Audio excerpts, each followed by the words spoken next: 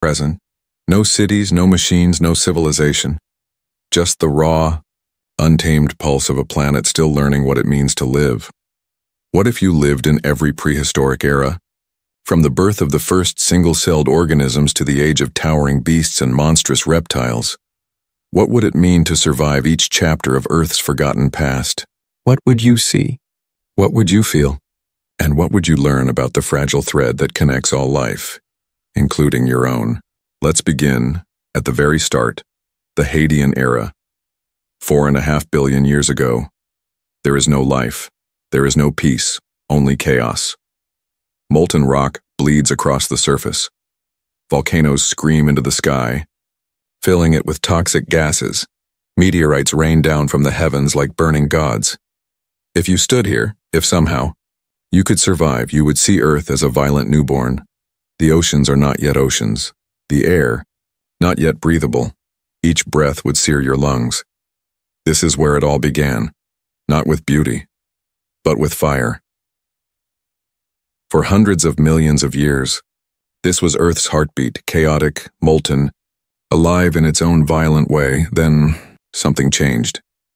The planet cooled. Rains fell for the first time. And from the chemical soup that covered the young Earth, life began to whisper its first words. Now we enter the Archean era, the time of beginnings. There are no trees, no animals, only oceans of microscopic pioneers, bacteria, single-celled organisms, struggling and dividing in the dark. If you lived here, you'd need a microscope to see your neighbors, and yet, these invisible forms are shaping everything that will come after. They eat sunlight, they breathe carbon dioxide, and slowly, molecule by molecule, they begin releasing something new, oxygen. That one change will rewrite the planet, but it will take billions of years. The air thickens, the skies begin to clear, and the stage is set for something extraordinary, the Proterozoic era. The great oxidation, the world turns blue. For the first time, the sky looks familiar, but for the early life forms, oxygen is poison. Mass extinction sweeps across the microscopic world. Only the adaptable survive, and from them emerge more complex cells, eukaryotes, the ancestors of everything with a nucleus, including you. You watch as colonies of cells form alliances, symbiotic relationships, early communication, the seeds of multicellular life. And deep in the oceans, strange, soft-bodied creatures appear. The Ediacaran life forms, unlike anything that exists today. They do not move. They absorb nutrients directly through their skin. They are silent, motionless gardens of flesh. But they are the first hint of animals. Then, suddenly, an explosion. The Cambrian, a burst of creativity on a planetary scale. It's 540 million years. How the oceans erupt with life. Trilobites scuttle across the seafloor like armored roaches. Anomalocaris, giant. Predators with eyes like cameras hunt them. Relentlessly, jellyfish pulse in the shallow. Seas, worms burrow, sponges bloom. In the blink of geological time, evolution invents almost every basic body plan that will ever exist. If you lived here, you'd see alien creatures, but they are your distant kin. For the first time, the ocean has an ecosystem, predators, prey, competition.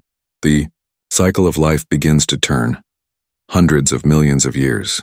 Past plants creep onto land, insects follow, and then fish begin to breathe air, fins turn into limbs. The first amphibians crawl from the sea. The Devonian. Ere the age of fish, the oceans teem with strange, armored species. But on the shores, something miraculous is happening. Lungs evolve. Bones strengthen. Eyes adapt to light. You could stand beside one of these creatures and see the moment evolution quite literally takes its first step onto land. And soon, the land belongs to life. Forests rise, giant ferns reach skyward. The air fills with oxygen. Dragonflies grow to the size of eagles. This is the Carboniferous. If you breathed the air here, it would taste rich and thick, almost electric, the perfect fuel for giants. Yet beneath your feet, the swamps trap and bury layer after layer of dead plants. In time, those layers will become coal. The very fuel that, millions of years later, humans will use to ignite the Industrial Revolution. Every breath you take in this ancient forest echoes into your own future, but then darkness comes, the Permian era.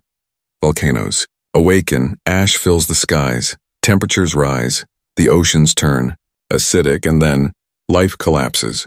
Over. 90% of all species vanish, the great, dying, the planet resets. You stand in silence, surrounded by death.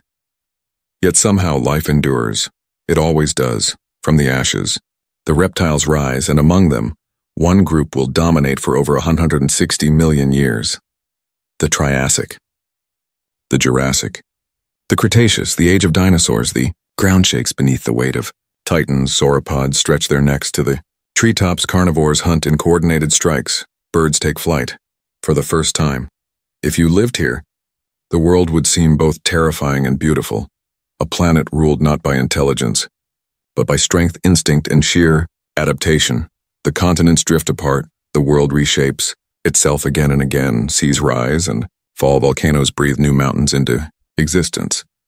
But all empires end, and this one ends in fire. 66 million years.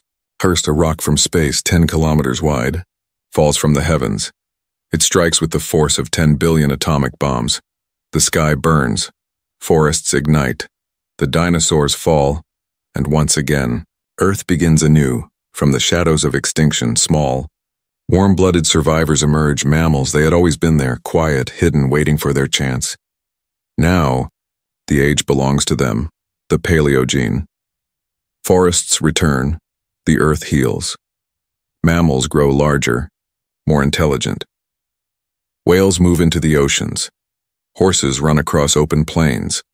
Primates climb through trees, their hands and eyes growing more human with every generation. Then, 2.5 million years ago, something stirs in the dust of Africa. A spark of awareness, a mind that can imagine. Remember, dream, the first humans rise, and suddenly, the story of prehistory ends, and the story of history begins. You have lived through the birth of Earth, through fire and ice, through extinction and rebirth. You've walked alongside creatures that defied imagination. You've breathed the air of worlds long dead, and through it all, you've watched one truth emerge again and again. Life adapts, it endures, it finds a way. But what if you could not just witness prehistory, but change it? What if you could alter one event, one extinction, one mutation, one evolutionary turn? Would humans still exist? Would you still exist?